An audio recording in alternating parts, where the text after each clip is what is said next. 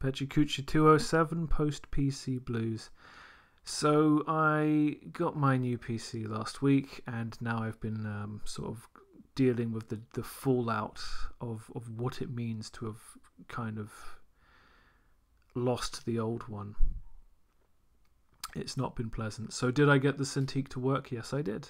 I remembered most of the problems I had the first time, so ultimately it was quite straightforward getting the Cintiq to work with Manga Studio. It was quite easy getting the drivers installed and configuring it, so it mostly worked. The one problem I had is the shortcut problem I had with Photoshop last year. Basically, my workflow is quite aggressively disrupted, and I'm going to blame it on Windows Pen and Ink because that's what my evidence led me to last year, but now it's followed me into Clip Studio Paint, so I can't use the shortcuts. The one shortcut I really need, can't use. An unexpected result of putting in the Cintiq is I now have to choose between having two monitors or having audio. And I've decided this computer's sole purpose is the Cintiq. The Cintiq works, Clip Studio Paint works. Unfortunately, I'm going to have to work in silence almost. I have workarounds. But what does this ultimately mean? This shit's awful. It made me go play my PlayStation this week. My PlayStation was sat in the corner of my room almost dead to the world for like maybe 2 fucking years. I played a lot of Fallout 4 this week and I didn't really even enjoy it. But on Monday, I did find myself at my drawing table again, adding to my massive A2 plus sized page of stuff with my mechanical pencil. I didn't even have a plan. It was just like sit down, do some scribbles, try and just stay off the computer, the PlayStation. What did I draw without thinking? Scorpion the Turtles, one of the 7 demons from my 7 demon thing in Chun-Li, right? So this is the this is what my hand does when my brain is not involved, and there's something reassuring about that. This is everything I cherish in life, isn't it? I also had some scribble of a Ryu picture I did God knows when on the left with the biro, and I thought, well, let's see if I can use that to prompt me to draw Ryu a bit more accurately. So I did. Didn't know really how to make him Asian, didn't really know how to do his hair, but hey, it was another, 10 minutes doing something arguably productive.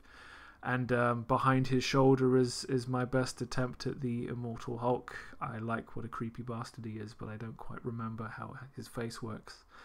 But definitely the highlight of the week. I'm glad to have something to show. And something from last week that I did mean to show was this is the most accurate Batman face I've ever drawn, without direct reference, but that's because I looked at something extremely similar when I was doing the airbrushing Batman stuff a couple of weeks ago when my real computer was still okay. Mechanical pencils do seem to work for me. So, counting the cost, the Smiley Show. Not only have I lost the Smiley Show I was working on, I've lost half of the Smiley Show that I'd already finished and uploaded, the one with Akuma. My backup for the Manga Studio files is older than I thought. I thought it was from this year, but it was from Christmas last year. But when I was looking for all my files, I came across some Mobius artwork that a friend gave me that I forgot about. So I had a little look at that. Strange stuff. Very good, very, very weird. Some of it is silent, some of it's in Spanish.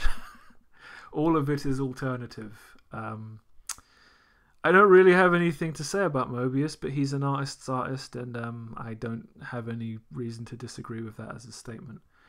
I do need to spend more time looking at inspirational stuff like that, but I find myself enjoying the memes. I watched some random video, 3D edited, Shrek versus Big Chungus battle for free Robux. It doesn't make sense, but there's a quality to this nonsense, and I appreciate it for what it is. It doesn't need to make sense. It's preferable it doesn't. I did also watch some mangaka making manga.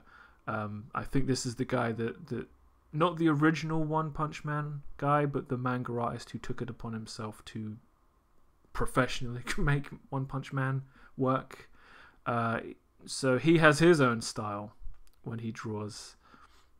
That was interesting to see. And then I watched a few Kim Jong-gi videos where he's effectively explaining how it is that he magically just draws stuff that's in perspective, because he's internalized the stuff that you want to see him externalize when he explains it, but he never does. But yeah, I think you watch enough of these videos, you'll figure it out. Also, watching a clip from Heath Ledger's Batman performance. There's a lot going on in this scene, and it's all good, and it's really, I'm not going to break it down because I can't be bothered, but yeah, good stuff.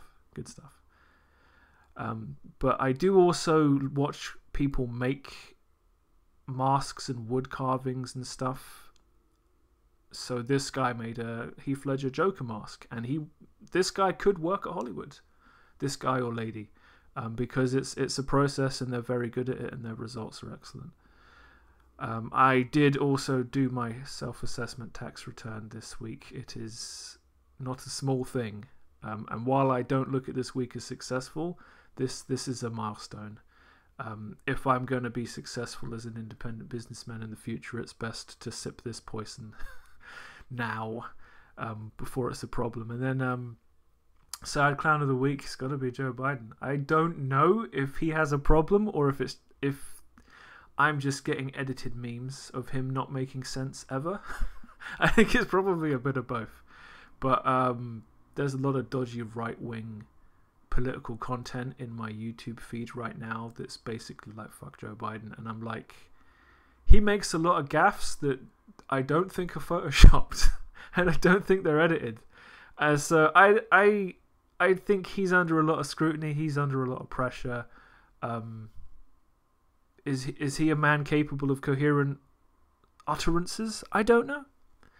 I hope he is, but I'm starting to think he isn't. But whatever. That brings us to the end of Pecha Kucha 207, and I will see you next time.